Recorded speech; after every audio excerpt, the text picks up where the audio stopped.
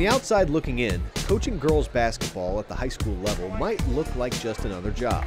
But take a closer look and one starts to realize there's far more to it than what meets the eye. I think it's the best job in the world. You don't sleep much in season and black coffee helps, but I like to get up early and work out.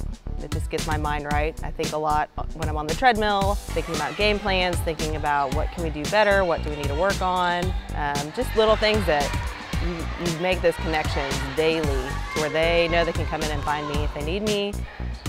It's not just basketball stuff. Yeah, you do a lot of hard work behind the scenes, but you do it because you love the kids and you love giving them the best opportunities possible.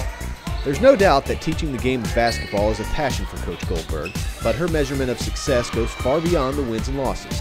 Basketball is simply a passion she shares with her girls that presents valuable opportunities for life lessons. Having a coach and teacher the caliber of Coach Goldberg is something that every educator is thankful for. My reason for nominating her for this award was not just based on my own interactions with Coach Goldberg, but also those of her staff, the students, her athletes, and other staff members here on campus and parents as well.